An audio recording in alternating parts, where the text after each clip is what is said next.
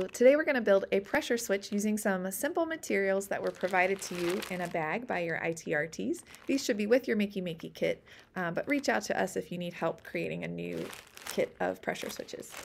So the first thing I did was I connected my Makey Makey to a computer program. So I have my power cord hooked up, I have earth, and I have spacebar. And I will close my circuit and see if you can guess what I have open on my computer.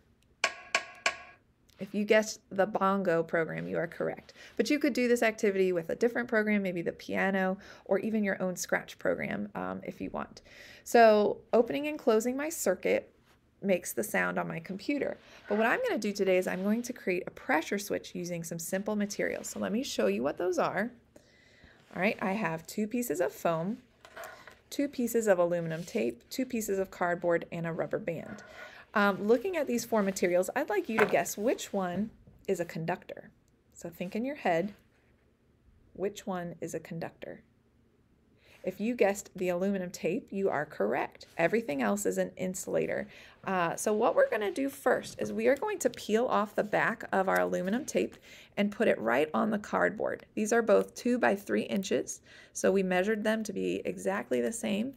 And what we're going to do is we're basically going to take this piece of cardboard and make one side of it conductive using our aluminum tape. If your bag already has aluminum on the cardboard, that just saves you a step. So you can throw these back in your bag and use them year after year and just save yourself a step each year. So looking at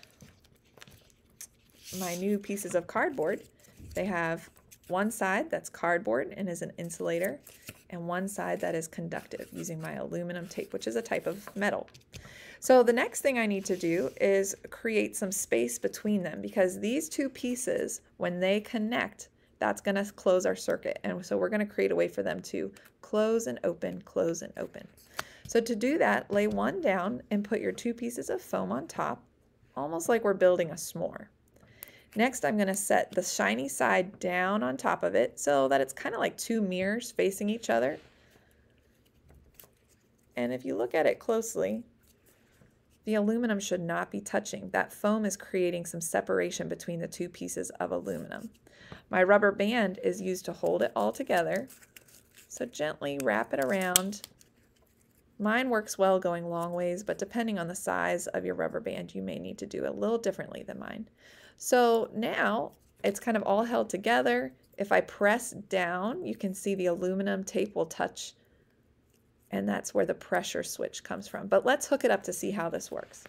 So my earth cord, I'm going to put that on one side of the pressure switch, and my space bar will go on the other half.